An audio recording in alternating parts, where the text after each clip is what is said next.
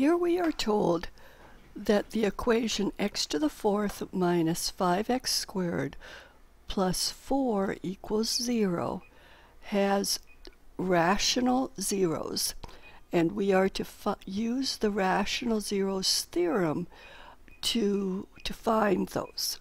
First of all, we're to list all possible rational zeros, and this will be based on the related polynomial, which is f of x equals x to the fourth minus 5x squared plus 4.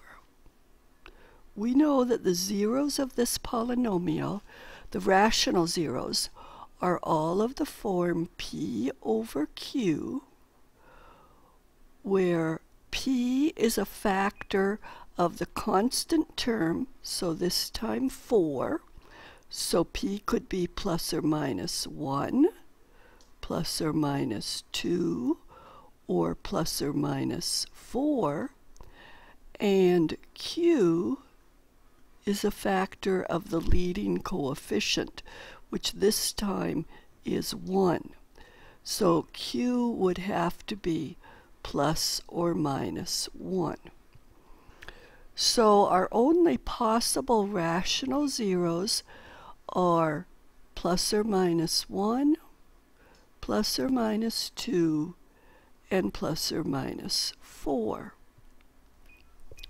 It's then suggested that we graph the function so that we can see where its zeros are. And here is the graph of the function. And notice that it has zeros at -2, -1, 1 and 2. So the actual zeros are plus or minus 1 and plus or minus 2. In the next example, we have the polynomial x cubed minus 6x squared plus 11x minus 6, and we are to find the rational zeros for it. So first of all, we'll find the candidates, and again our leading term is 1, so all of the rational zeros are going to be integers.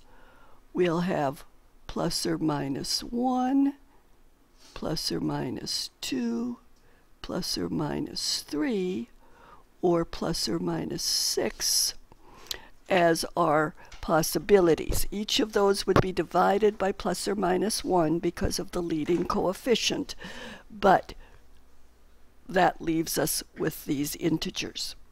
So now if we go down to the graph, we see that our actual zeros are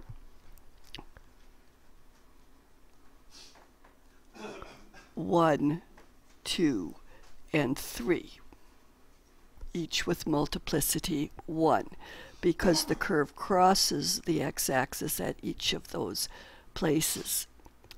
So we are to write the polynomial in factored form. Since its leading coefficient is 1, we could omit the 1 or write in the 1, but the factors will be x minus 1, x minus 2, and x minus 3. And you can confirm that if you multiply those three binomials together, you get the given polynomial. The last example, another leading coefficient of 1. So all of our rational zeros will be integers.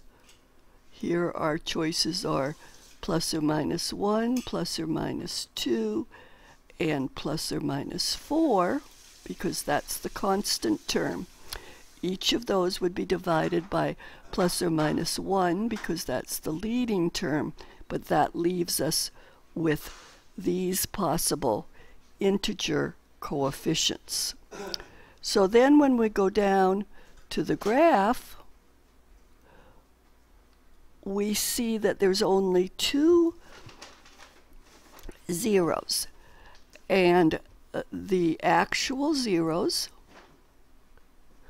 we have 1 with multiplicity 1 at 1, and at -2 we need to have even multiplicity, so it will have to be multiplicity 2.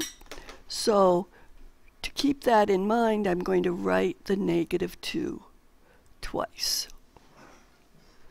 So when I write the polynomial in factored form, p of x,